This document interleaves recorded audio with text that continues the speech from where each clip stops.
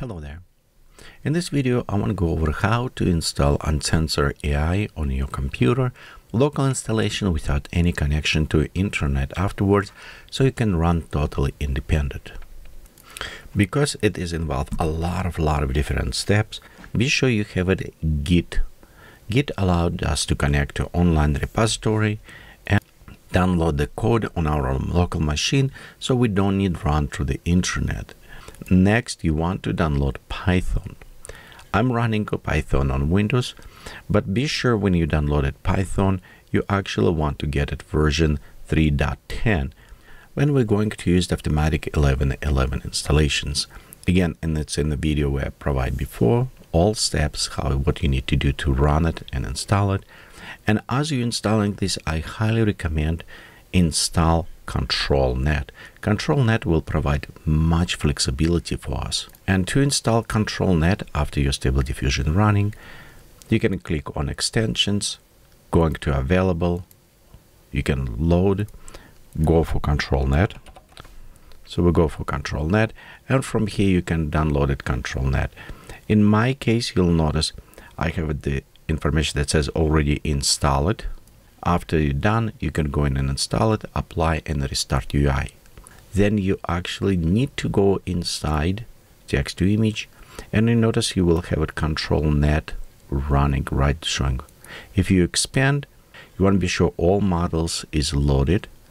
I have a link for you to show how to do this, or you can also preload them manually, or select preprocessor you want to use it, select a model related to this, and click generate. Of course, you need to add image and dual process. The reason why we want to do for this model, because at this time it will connect to the internet and pull out all models necessary to your local machine.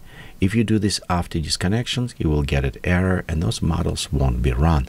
So be sure you have it all of these models, preprocessor and models. In my other video, you maybe notice when you install Stable Diffusion, you go to Web UI User Badge, right click, going to show more options and go to Edit.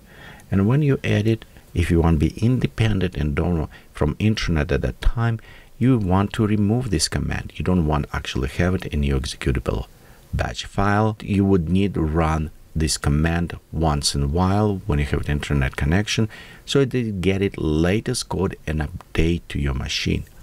Anytime when you update your local installation of Stable Diffusion, you also want to go inside Stable Diffusion extensions and click check for update. What this will do, it also will connect to internet. Keep it in mind, this will have the request to the GitHub to latest updates on extensions. And what's happening almost all other updates, you'll notice right here it's come up and says new commit is available. So that way you need to click apply and restart, but you don't need to do this every time or often. Okay, so next things what I recommend for you to do, if you want to do animations, it's going and download it FFMpeg. This will be install executable applications on your machine, which allow you to create animations. It will take your video file, can split on frames, and take all frames and put them together. So this is again single time installations, and it's going on your machine. And of course, as you're working to have a different checkpoint or models is very important, because this is providing flexibility. This is actually where all interesting things reside. If you notice, we have two actually important things. We have a sampling method and we have a checkpoint. Sampling method is what creating denoising. It's mean Stable Diffusion create a noise, and after the denoising going over and removing. When it's creating, it will refer to checkpoint to verify or see how close to your prompt. And based on what checkpoint you used or models, that is what you have in the result. It's come with default models, but here's another place where you can get it all different models, and it's hundreds different models. Big warning sign, this is very not work safe. What personally I do, I go into the eye and I enable safe filter, so I only see work safe images and models. So if you feel comfortable, you can uncheck and view everything you wanted. You can go ahead and just enable checkpoints so you can only preview them. Then you notice you have all of these different models. You can download it. Personally, I do like RPG version 4. I think this is a very nice, interesting model. And this is important. It's right here. Notice right here it says safe tensor. What is meaning? This is verified. It does not have any harmless code. It's specially built on this. Be very careful what models and checkpoints you downloaded, just to read comments, see what people posted. And usually if they have a lot of downloads like this 46,000, then most likely people already will find if it does have any harm code. So this is model, is what I like it. You can again download it in your computer and you can place them inside your Stable Diffusion folder. Going down where it says models, expand this, going down to Stable Diffusion folder, and you can place them inside your folder. So it's all what you need to do. After this, inside the Stable Diffusion, you can reload it, and this model should showing here. So it's why it's important to have it right models for you to install it, so you have it correct things what you're asking about. If you're not sure what model to download it or want to experiment with them before you do, I will recommend this place mage.space. The only problem with this, to access some of those models, they're in a premium account. So you actually need to pay for this to try it. And again, this is online. All it does provide for me, sometimes I can look through all these models, see what they have it. And if they look interesting to me, I can go to link to the place, cv.ai.com, and downloaded this model from here. They don't have it actually censor on the words or what you're creating. It also provides somewhat privacy, but privacy it's relative because this is privacy on the server.